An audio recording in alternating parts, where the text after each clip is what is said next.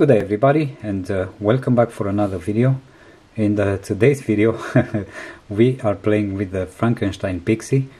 I'm gonna try to be very short. There were two things that I didn't like about the Pixie. First one is the AM broadcast band interferences, because I used to hear more AM broadcast stations than actual CW signals, especially in the evening after 4 p.m. until 9-10 p.m. in the evening. And the fact that it didn't have the side tone. The problem with the AM broadcast band interferences, I managed to fix it by modifying the pi filter on the output, transforming it in some sort of bandpass filter, and that helped me to get rid of all the AM broadcast band interferences. I have no more issues on that. I'm using the similar thing on the Pixie, on the PTTCO transceiver. I'm using the same thing on the Sputnik receiver, and it works fantastic, even though it's very simple. Now on the side tone, I tried this little circuit, and I couldn't figure it out. It didn't work, but at some point I got to get it to work really nice. And it sounds fantastic as well. And I wanted this one just because I tried placing a buzzer. The Pixie that I have is the one without any buzzer. So I made a modification adding a buzzer, and it was so annoying because it was always too loud. And if I just wanted to hear the side tone in my headphones, it didn't work because, you know, I would bother everybody else around me. So I built this little circuit, and I'm very happy about the way it sounds. I just made a few modifications, but now it works. What else? The little trimmer resistor in here that will help you adjust the frequency offset on receive. I managed to replace that one with a proper potentiometer, just so I can adjust the frequency offset on the go. And also I made the modifications that Peter Parker recommended, VK3YE, and I added a variable capacitor that will allow me to change the frequency a little bit. But anyway, long talk is not good, so I'm just gonna put the schematic on the screen so you see the modifications that I've made, and it's easy for you to make any eventual modifications if you also want to do that. I will keep the original parts in black and all the modifications in red, so it will be easy to understand. And I'll try to keep the parts as they are. Oh, one more thing on the output. I showed this one in the older video of the Pixie. I'm going to delete those videos because they are old and not really up to date anymore. But on the output I placed an inductor that would help me cut a little bit of the high frequencies, and the sound is more pleasant to my ears right now. So anyway, this is it. Time to test it. Let's see what the power output is and how the side tone works, and then we're gonna wait for the evening and see if we get any propagation to listen to some QSOs. Unfortunately, I still didn't get to learn the Morse code to do any QSOs on it, but I will pretty soon. Oh, one more thing for the PA transistor. I'm using a 2N2222A, but it's the plastic case version.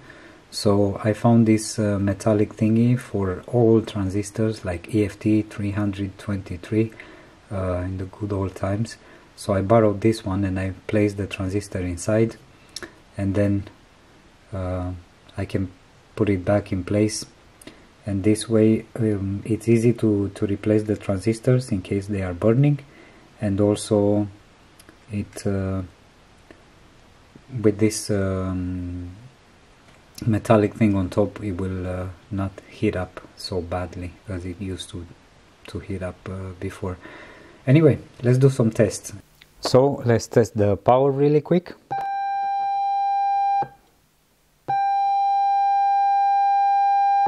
With about 10.5 volts, I'm getting about 450 milliwatts. With a 12.5 volts, I'm getting around 550, 600 milliwatts. That's the best that I could get so far. But if I'm replacing the transistor with something that has a little bit higher amplification factor, usually the power goes up to 700, 750 milliwatts. But I don't have any more of those. Anyway, with 500 milliwatts I'm more than happy. Now let's listen to it into the True SDX and see the frequency range that I can get with 7030 megahertz crystal, and also I think it's 220 picofarads capacitor, variable capacitor. So right now I'm on the True SDX and I'm on 703050, and this is the Pixie.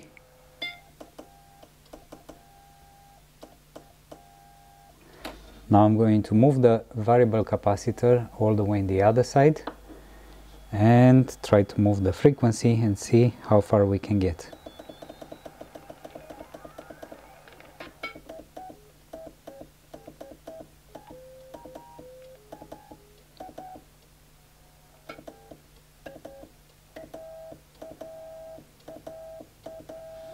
So now I'm on 703520. Maybe you can even hear it on 703530.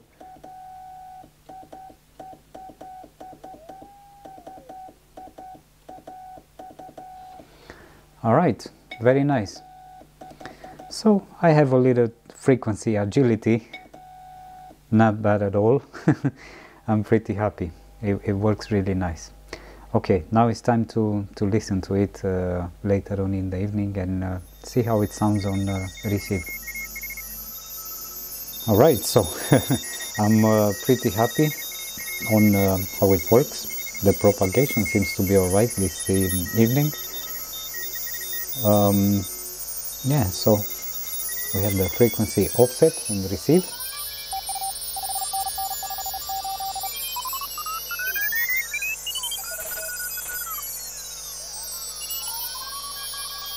And the variable capacitor to change the frequency a little bit on transmit.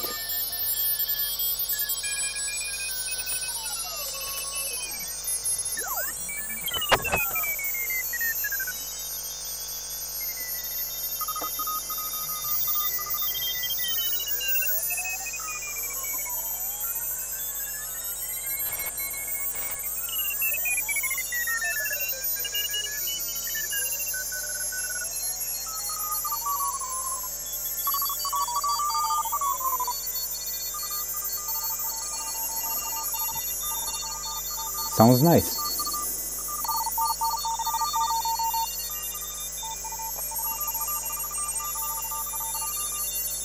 And I hope I don't reach that far to bother them with this, but the side tone sounds really nice as well.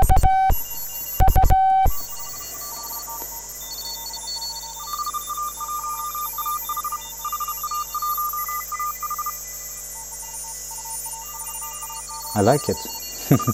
The only thing that I have to change will be my coaxial cable, because this one is horrible, and because of it I have this 50 Hz hum all the time. It's picking it up from the electrical wiring that's going from the main board, the main panel of electricity panel, through the walls in the other side of the house. And yeah, if I turn off the breaker that sends the electricity over there, the hum will stop, but of course I need the electricity in the other side of the house as well, so it's not like I can turn it off all the time. So I'm gonna have to replace it with a much better coaxial cable, and I also want to finally make a change and get rid of all the BNC connectors and actually use the PL types, because I had enough of these BNC connectors. They're nice, very nice. Doesn't matter how good quality they are. They are nice if you plug them in and you don't remove them after that, but if you keep plugging them in and remove them all the time, at some point the connection is not as it should be. And look what's happening if I move it. I get this kind of sounds all the time, and sometimes the connection is not okay if I connect the cable to the transceiver, and of course I get bad SWR. And I keep wondering if my antenna is wrong, but actually the connection of the connector it's not okay. Anyway, yeah, it's fun. I like it. Who knows? Maybe I get ideas, and if you're building your Pixie transceiver, you might make some modifications. I try to keep it somehow as simple as it was originally. I mean, I don't want to go over the edge with modifications. I just want to do something simple. I had fun playing around with it and see how much I can get out of it. So anyway, I hope you like it, and thank you for watching. I guess I'll see you in the next video. Until then, 73.